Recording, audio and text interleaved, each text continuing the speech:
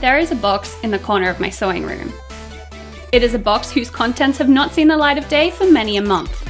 Many crafters will be familiar with this box, in all of its forms. There's the ever-growing amorphous lump that lies underneath your desk, the monster underneath your bed, the stuff you vacuum packed in a fit of organisation and stuffed into your garage in the hopes that you'd never have to deal with it again. This, my friends, is the unfinished sewing pile.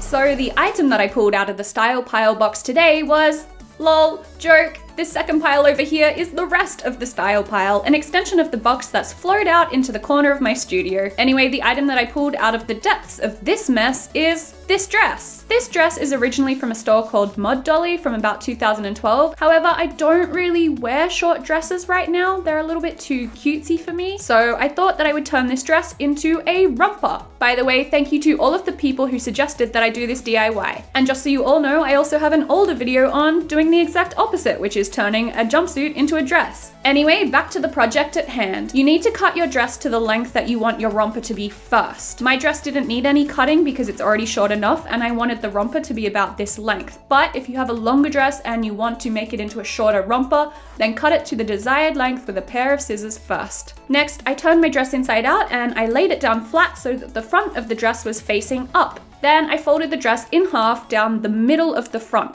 like this, making sure that the side seams of the dress matched up here, and that this fold was exactly at the center front of the dress. Next, I put pins into the center front fold to make sure that all 4 layers of fabric, the front and the back of the dress, were going to stay in the same place. Then I drew a little curved line onto the inside of the fabric that was about 1.5 inches high and 3/4 of an inch wide. And then I cut on this line through all 4 layers of fabric. Then I unfolded the dress and I've ended up with this.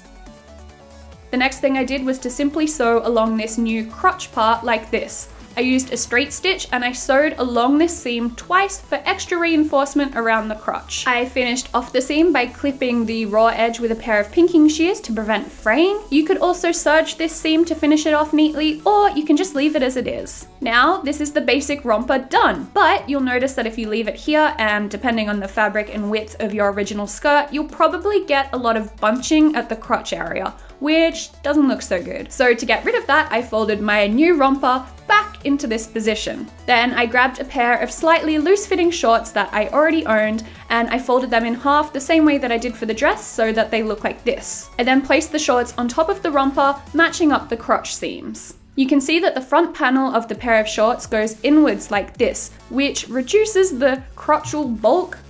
That's not a term. Anyway, I traced this shape onto my own romper using a fabric pen. The pen is kind of hard to see on the video, but the line is here. Next, I pulled the back of the romper away from the front because I only want to sew through 2 layers of fabric here, through the front of the romper only. And then I sewed straight up this line using a straight stitch. To finish this seam off and get rid of that extra fabric at the crotch, I cut away the excess fabric from the seam using some pinking shears so that the fabric wouldn't fray. Now, you'll also notice that when I placed the shorts onto the romper, the bottom of the shorts curved upwards away from the crotch like this. So if you don't do this next step, your romper shorts will curve down from the crotch like this. What I want to do is make the leg holes more straight across my legs. So to do this, I traced around the bottom of the pair of shorts, adding about 1 inch hemming allowance, and then I cut along this line through all 4 layers of fabric, so through both the front and the back of the romper. I unfolded this and then I serged around the bottom of both leg holes. This step is optional, it just stops fraying. You can also cut it with pinking shears. And then with the romper still inside out, I made a hem around the leg holes by folding the fabric up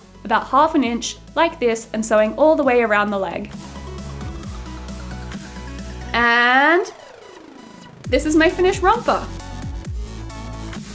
It worked out so well and it looks fantastic. I love it. Here are the before and the afters.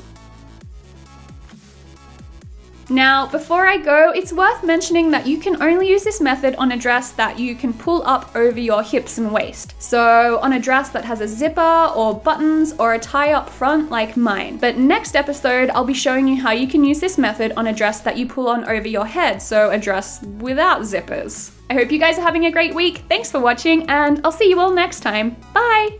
Thank you to all of my supporters on Patreon for making these videos possible. To become my Patreon supporter, go to patreon.com/AnnikaVictoria.